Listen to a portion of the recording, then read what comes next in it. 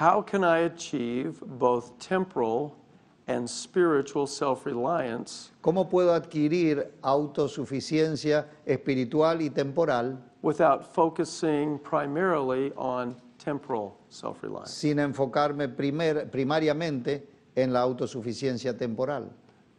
I want to make two observations. Quiero hacer dos observaciones. Number one, I don't like the term self-reliance. Número uno, no me gusta la palabra autosuficiencia. We should never rely on self. Jamás deberíamos confiar en nosotros. First and foremost, Primero y principal, we should recognize our dependence upon God deberíamos reconocer nuestra dependencia de Dios and our reliance upon Him. y nuestra confianza o nuestra confiar en Él. That is a very good kind of dependence. Esa es una muy buena dependencia. Now, what self-reliance means Ahora, lo que significa la is autosuficiencia that we look here first to solve our problems. es que miramos aquí primero para resolver nuestros problemas. Now, I hope what I'm about to say Ahora, espero que lo que estoy por decir will seem simple to you. parezca simple para ustedes. There are basic principios Hay principios básicos and doctrinas y doctrinas that help us understand this concept of self-reliance. que nos ayudan a entender este concepto de la autosuficiencia.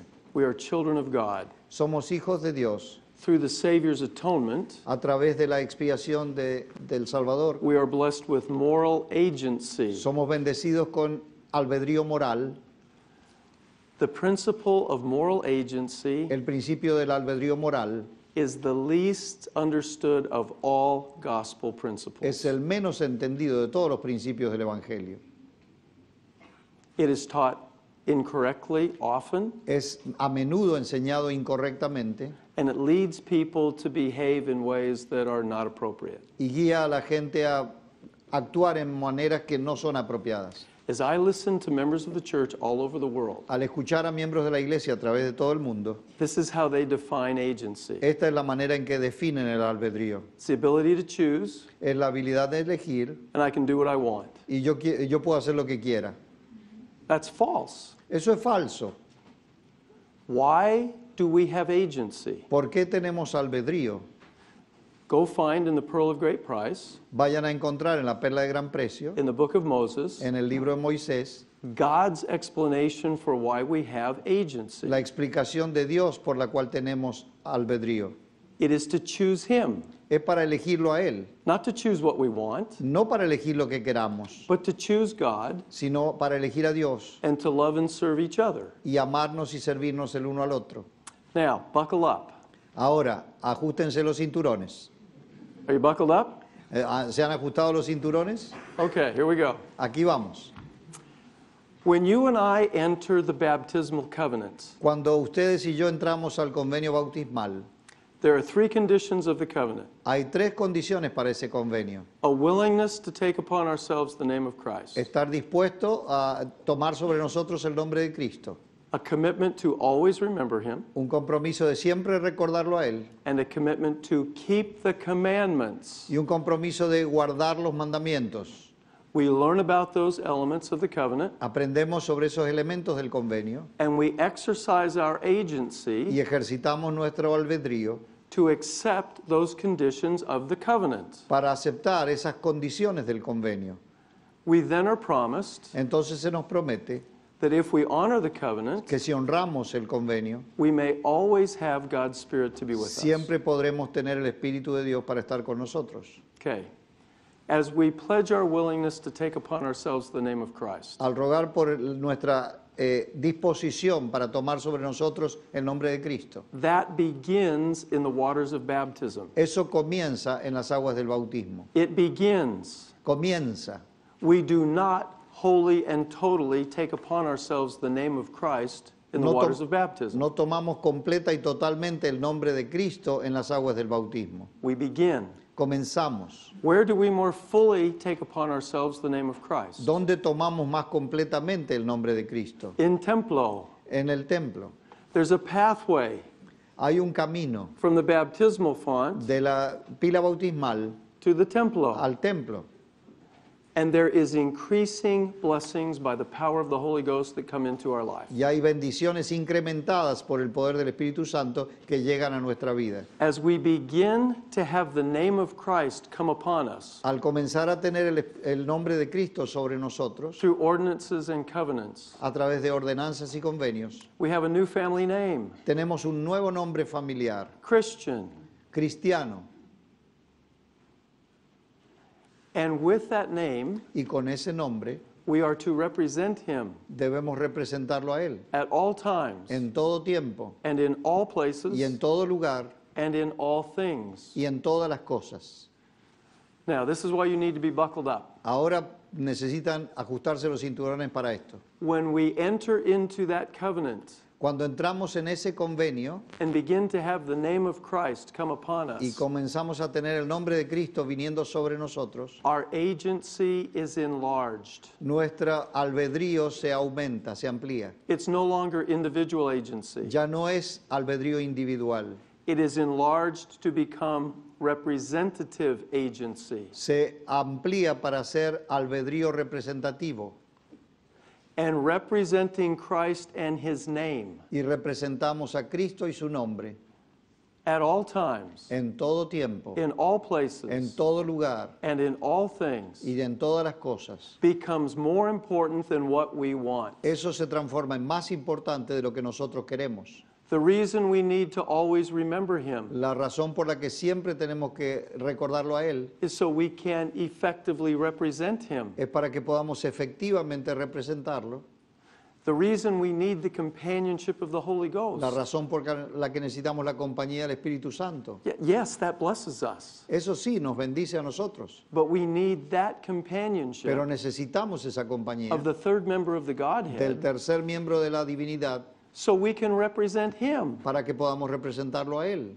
We have already pledged that we will keep the commandments. Ya nos hemos comprometido que vamos a guardar los mandamientos siempre. Have you heard someone say, ¿Han escuchado a alguien decir, a member of the church un miembro de la iglesia, who has entered into the baptismal covenant, que ha entrado en el convenio bautismal, I have my agency. yo tengo mi albedrío, I can do what I want. puedo hacer lo que quiera? You ever heard that? ¿Han escuchado eso alguna vez? Yeah, you know what the answer is? ¿Saben cuál es la respuesta? No, you can't. No, usted no puede. You don't understand agency. Usted no entiende el albedrío. You don't have agency to do whatever you want. Usted no tiene albedrío para hacer lo que se le antoje. We have the hymn Choose the Right, don't we? In español? Tenemos el himno Haz tú lo justo. The hymn is called Choose the Right, El himno se llama Haz tú lo justo. not choose what you want. No haz lo que se te antoje. So from tonight on, Así que desde esta noche en adelante, don't ever use a misunderstood jamás usen un incomprensible o incomprendido concept of agency concepto de albedrío to justify sin. para justificar al pecado.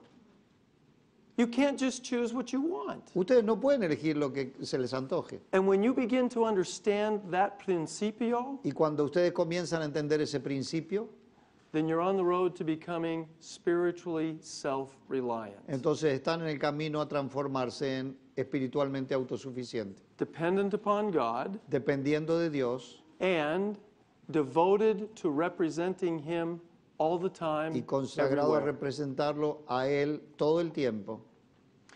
Now, I want to say this in terms that I hope won't be scary, but they're true. Ahora quiero decir esto en términos que espero que no les dé miedo, pero que es verdadero. If, after having entered into the covenant, Si después de haber entrado al convenio we don't abide by the conditions of the covenant. no aplicamos, no vivimos por las condiciones del So, convenio, for example, por ejemplo, if you and I don't pay our tithing, si ustedes y yo no pagamos nuestros diezmos, do we have the option not to pay our tithing? ¿tenemos la opción de no pagar los diezmos? Nope. No, It's breaking a covenant. está rompiendo, quebrando un convenio. It is not the exercise of agency anymore. No es el ejercicio del albedrío ya más. Because what happened to our individual agency? Porque ¿qué pasó con nuestro albedrío individual? It was enlarged. Fue ampliado. Now it's more important to represent him. Ahora es más importante representarlo a Él. Is this making sense? ¿Eso tiene sentido? If some night you don't want to go to sleep, Si alguna noche ustedes no quieren irse a dormir Read the scriptures and learn about what happens to covenant breakers. Lean las escrituras en lo que el Señor explica lo que le pasa a los que quiebran los convenios. I guarantee you, you will not go to sleep. Les garantizo que no van a irse a dormir. Now, I don't want to scare you, Ahora no quiero darles miedo, but I want you to understand this is serious. pero quiero que entiendan que esto es serio. Agency is the center point El albedrío es el punto central of our mortal experience. de nuestra experiencia mortal. With that agency, we are agents to act. Con ese albedrío somos agentes para actuar. That's self-reliance. Esa es autosuficiencia. We are not objects to be acted upon. No somos objetos para que se actúe sobre nosotros. That is the absence of self-reliance. Esa es la ausencia de autosuficiencia.